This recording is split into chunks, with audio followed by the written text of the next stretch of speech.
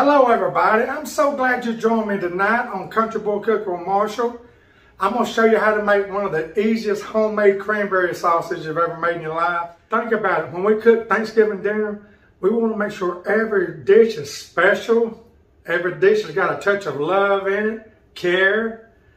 But what about the cranberry sauce? We've always just dumped that can in. Believe me, I love the can, I do.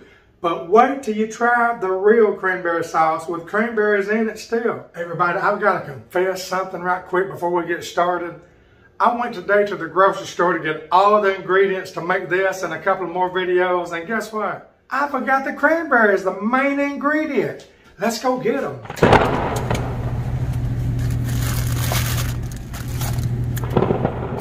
The cranberries now. Let's get started. You're going to be thinking, Marshall, that can't be that simple, but it is.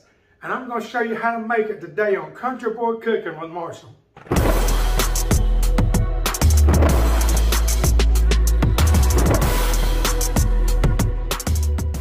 All right, we're going to start out with 12 ounces of cranberries. These things are like little bitty apples to me. That's what they remind me of. And you know, this recipe is so simple. They've even got a recipe on the back for theirs. But of course, I tweak it a little bit. I like to tweak it with orange and orange zest. So let's put this together. Come on down here. First thing you want to do is look over your cranberries. So we're going to open this up and put it in this bowl.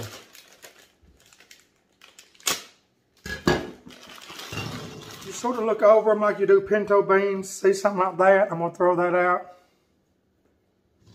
Make sure you ain't got nothing mushy in here. See that? See how mushy that looks? A little darkened. I don't want that in there. For the most part, they're going to be good, but you're going to find a few that you probably wouldn't want. All right, so what I'm trying to say is just look through them. Make sure all of them looks healthy. Now I'm going to go wash them at the sink. I'll be right back. And we're back. They're washed real well. Now I'm going to add 1 cup of sugar. 1 cup of filtered water. Don't use that tap. Got too many chemicals in it. And we're coming in with the zest of 1 orange. We're going to zest this orange. We're going to cut it and we're going to squeeze the juice of 1 orange in this. Then we're going to the stove. All right, let's zest this board. Just keep it moving. You don't want to get too much into that white part. It's bitter. We want this zest. The orange, the outer orange peeling. Oh my gosh, as soon as you start zesting, you can smell it. Okay, that's good enough. See that?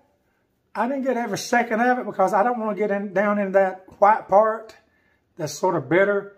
I just want this orange part. So we've done a good job of that. See that? Let's get that in there. Okay, good enough. Now let's chop this orange in two. Holding our hands like this, squeezing it in. I'm holding my hands like this so I'll catch any seeds. You can also go ahead and juice it on a juicer if you got one, and then pour it in, but get the whole juice of 1 orange.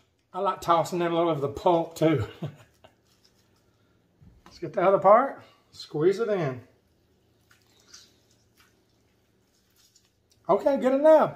Let's go to the stove. Okay, here we are at the stove top, everybody. You know, most of the time, recipes will tell you to go ahead and put your sugars, your water and whatever in here and bring it up to a boil, then put your cranberries in. I like putting my cranberries in from the start because I want them to be very, very, very, very tender. So I've got my sugar mixture, my orange zest, my orange juice, my water.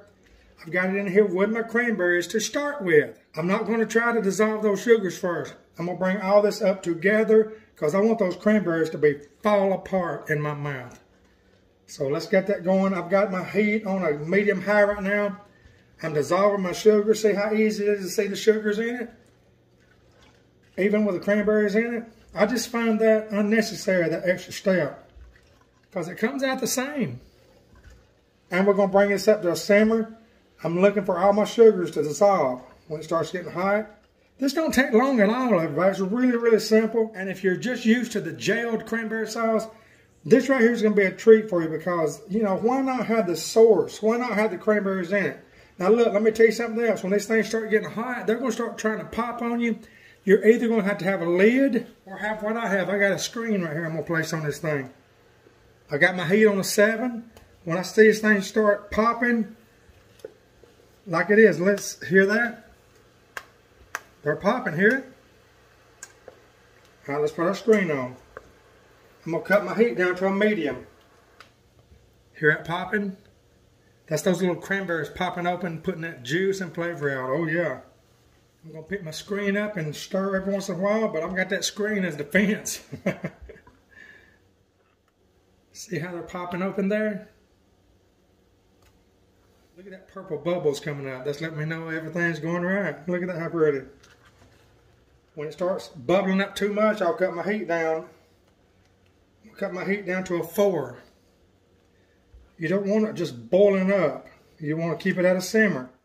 Okay, I'm going to let this go for about 10 minutes. I got it on a medium-low.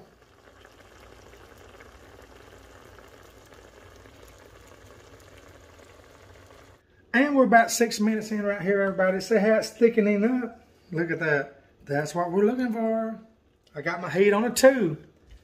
What you're looking for is that simmer. If it starts simmering, cut your heat down, cut it down, cut it down, cut it down, till it just keeps this little small simmer going right here. No big rolling boil. We're keeping it stirred at this point. As I'm stirring, I'm mashing down too, making sure every one of those cranberries are popped. It really looks like cranberry jelly, to be honest with you, but this is the most fantastic stuff. Like I say, once we get it off, it's going to thicken up in the refrigerator. It's going to gel. Just like the canned cranberries, it's going to gel, but it's going to have the goodness of the cranberry in it, y'all. Look. Yes, that's what you want. I'm starting to stir it, and it leaves streaks in it. See it? Very soon, y'all. A couple of more minutes, this will be ready to take off. Y'all, this is so simple. There's really nothing hard at all about it. It really ain't. I'm going to cut my heat down to a low right now. We got about another good minute, and this stuff will be ready to go. Okay, at this point, I'm going to cut my heat off. Okay, my heat's off now, everybody. I'm still stirring it around, keeping it off the bottom. See the streaks when I stir through it? It leaves the streaks, see that? You know it's ready. Because when this stuff right here cools, it's going to gel up more than this. Almost like the can, but you're going to have those bits of the real deal in there. Y'all try this recipe. It's so good. Surprise your family this year with homemade cranberry sauce. Everybody always buys the can, and believe me, like I say, and I'll emphasize, I love that can. But from what I understand, it's made with corn syrup and not real sugar like we used. So if you're watching for health-wise, that'd be good enough to try to make homemade this year itself. It really is. Look at that. Look at that. You know it's done when you do that. See that? All right, we're going to let this right here cool down right here. I'm going to go ahead and take it off the eye. I'll see y'all in a few minutes. Okay, everybody. Our cranberry sauce has been in the refrigerator about a good hour and a half. Look at this, everybody. Look. Look at that. That is it right there. That tastes as good as it looks, everybody. I want to thank everybody for watching again. Try this. See how this is thickening so much by itself. I love this stuff because it's so easy to make and it's so good. So this Thanksgiving and Christmas, try the homemade instead of the can. See what you think. Especially when you get the orange in there with it, the orange essence and the orange juice. It makes it pop. Thank you everybody for watching me today on Country Boy Cooking with Marshall, where you know Jesus is always Lord of all. I'll see y'all next time. By the way, pumpkin cheesecake pie is coming next. Stay tuned.